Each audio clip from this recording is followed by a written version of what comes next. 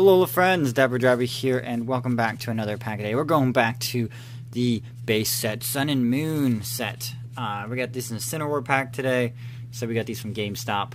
Had a bit of a deal going on, so we ended up getting a few of these for this week. We were originally going to do Crimson Invasion, but we've ended up finding ourselves more Sun and Moon packs, so we just went with that. So hopefully it doesn't screw us over. Hopefully we do get something good this week. We are still looking for those hyper rares. I mean, if we got an Ultra Ball, totally worth it. Totally worth it if we got an Ultra Ball. But still plenty of different things to get in the Sun and Moon base set. I don't even know where we're at in the set on like what we actually already have and stuff.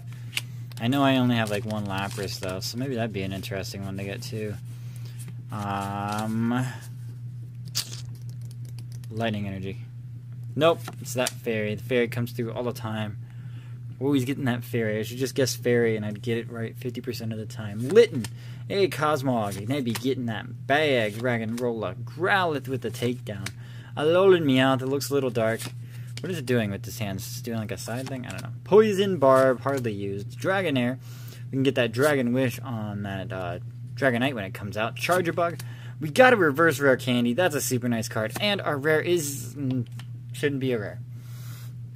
Should not even be a rare. How are you going to make a rare a stage 1 that does 30 damage? Moving energy from your opponent's active Pokemon to their bench Pokemon. That is not a broken effect at all. That is kind of a crazy thing that this is a rare. I don't know what they were thinking when they made that a rare. So thank you guys so much for stopping by. This has been DapperDraby. I'll bid you guys Alola and hope to see you in the next video. Bye bye now.